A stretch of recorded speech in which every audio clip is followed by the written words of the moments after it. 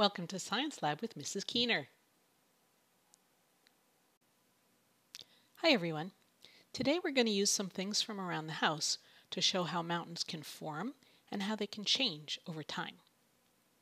And we're going to need several towels or sheets or blankets, something thin and flat that we can stack up. I'm going to use towels. First, lay down one layer. And we're going to pretend that this is a layer of stuff that settled at the bottom of the oceans that covered the surface of the earth many, many millions of years ago, prehistoric times.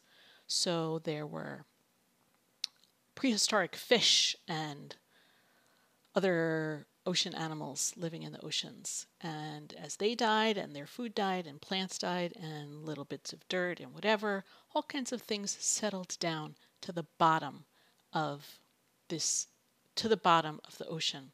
And they formed a layer that eventually became a layer of rock.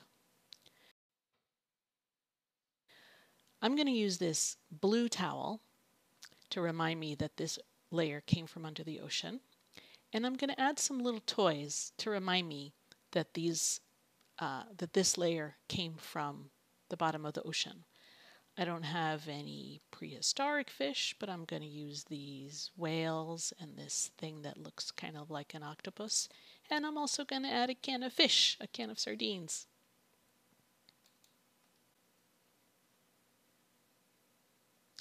Next, we're going to add some more layers. So let's imagine that millions of years went by and more layers accumulated, and these turned into rock. And depending on the conditions, they turned into different kinds of rocks. So they're different layers.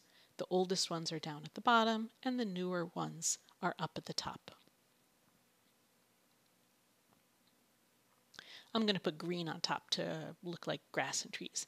Now imagine the tectonic plates smushed together. Oh no, there isn't enough room. So it all gets squished and wrinkled. This is one way that mountains formed. They're called fold mountains.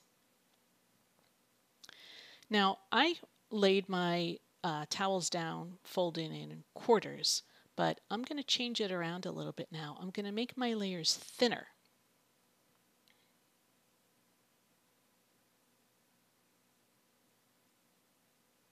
So now my towel is only folded in half. Put down my ocean animals. Millions of years go by. Another layer of rock is formed.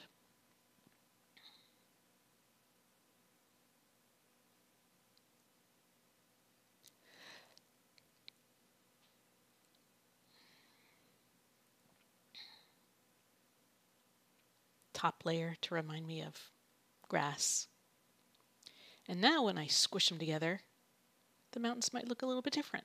So try it both ways. Try with thick layers and with thinner layers. And try it a couple times. You might see different kinds of mountains getting formed. Next, we're going to show how mountains can change over time. And we need two piles now. I'm going to have mine matching, but yours don't have to match. Maybe yours came from some fault line where different layers of rock were near each other, whatever. Just some kind of colorful layers. And again, I'm using towels, but you could use other things. You could use sheets, blankets, colored paper, whatever you have.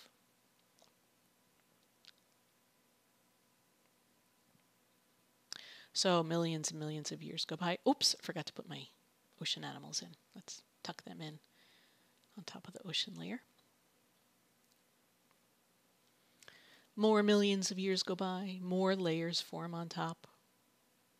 Sometimes they're pretty flat, sometimes they're not, depending on what was going on. Maybe the tectonic plates were sliding around and so they're not as even. I like to put green on top.